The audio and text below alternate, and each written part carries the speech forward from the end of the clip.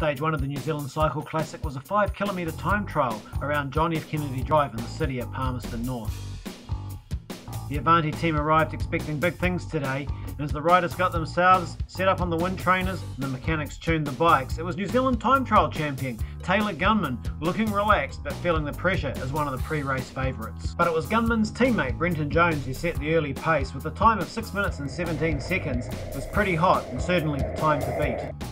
As Taylor Gunman warmed up on the wind trainer getting ready for his turn to roll down the starting ramp, the pressure was on as it was his teammate still in the lead with that time of 6 minutes and 17 seconds. Aaron Donnelly was going to be the next rider off the wind trainer and onto the starting ramp, and he was absolutely flying out there on the course, recording a time of 6 minutes and 9. With only a handful of riders left and Jones sitting at the top of the leaderboard, it was teammate Taylor Gunman, the national time trial champion of New Zealand, that was on the starting ramp. Gunman knew what was in front of him and the time to beat.